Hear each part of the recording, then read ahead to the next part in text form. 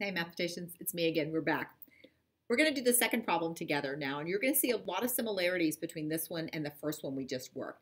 In the first one, we were finding two specific possibilities for the dimensions of the playground. This one is, I call it an optimization problem because we're going to be, whenever we're optimizing something, we're either looking for the maximum or the minimum of something. So let's read this problem and see what we're trying to maximize.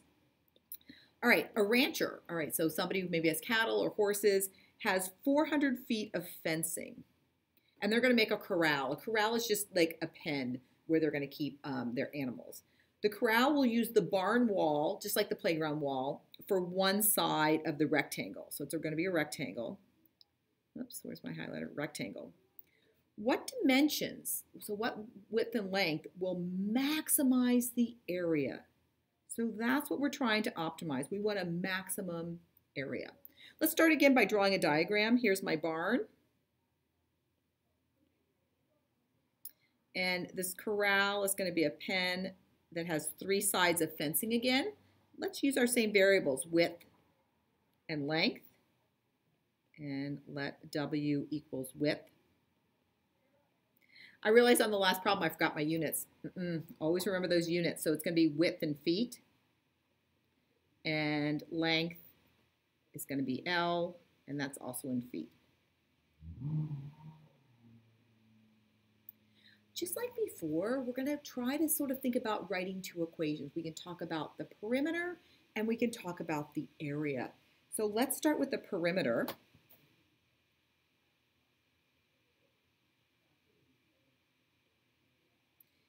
And similar to before, we know the perimeter is going to be a width plus a length as we're walking around that fence. And we have 400 feet of fencing for that. So simplifying 2W plus a length, 2 widths plus a length has to equal 400. Now, if you noticed, we don't have a specific area like we did before with the playground. We're trying to maximize area. So I'm going to think of this as a function where I'm trying to maximize area. And I know that area is equal to length times width. So I'm going to write that as the function. And instead of using y or f of x, I'm going to say a of w. And I'm doing this because I'm saying my input is my width, and my output is my area. So that's why I used a and w. So I know my input is w, and that area is going to be length times width.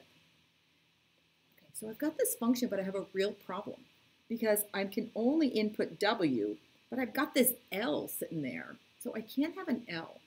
And we're going to use the same substitution technique that we used before with this idea of the systems of equations. I'm going to come back to my perimeter equation, and I'm going to isolate L by subtracting 2w from both sides. So L is equal to 400 minus 2w. And now I can take that little expression and substitute it in for my length here. So now I know the A of w is equal to 400 minus 2w times w. And now I have a function where I'm going to input width, and it's going to output area. I'm going to do a little bit of work just to simplify this equation over here. So I know A of w. I'm going to distribute 400w minus 2w squared. And I'm just going to write that so my A is going to match ax plus, ax squared plus bx plus c. So my area is equal to negative 2w squared plus 400w. Now let's just draw a little picture of what this function would look like. First of all, we know because it's w squared, we know what shapes it's going to be. A parabola. We know because a is negative, it's going to open down. Well, I'm going to draw just a quick graph, a little sketch. I know my input is width. I know my output is area. And it's going to probably look something like this. It's a parabola opening down. Now, if I want to maximize area, I want to maximize my y value, so I need the vertex. Vertex is always going to be a max or a min. So this is going to be the width. That's going to give us our max area. All right, so to find the vertex, the equation's written in the standard form, ax squared plus bx plus c. So I know my vertex, the x value of the vertex, is the little pattern, the opposite of b all over 2a, which is the opposite of 400 all over 2a, which is going to be 100. So that tells me a width of 100 is going to give me a max area. Now to find that max area, I can just take that value and substitute it into my function. What is my area when I input 100?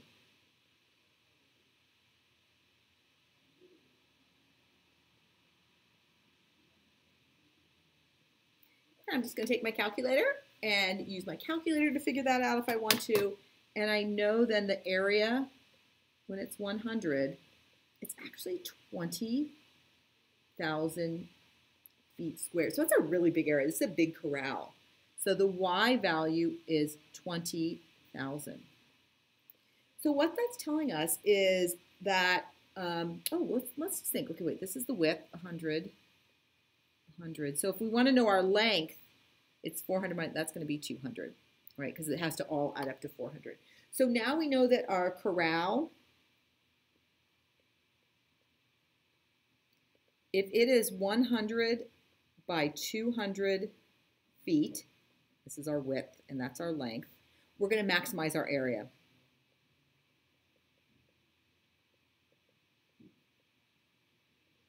And that maximum area is going to be 20,000 feet squared. So take a minute and kind of consider how were these, the first problem that we did in the other video and this one. How are they similar? How are they different? How do you know which one you're being asked to solve?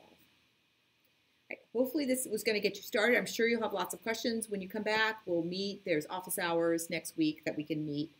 You're going to now come through and make sure you read your instructions really carefully about what you'll be doing now with the rest of the problems in this handout. Mathematicians, I hope you're having a good time wherever you are, and I'll see you next week at school. Bye-bye.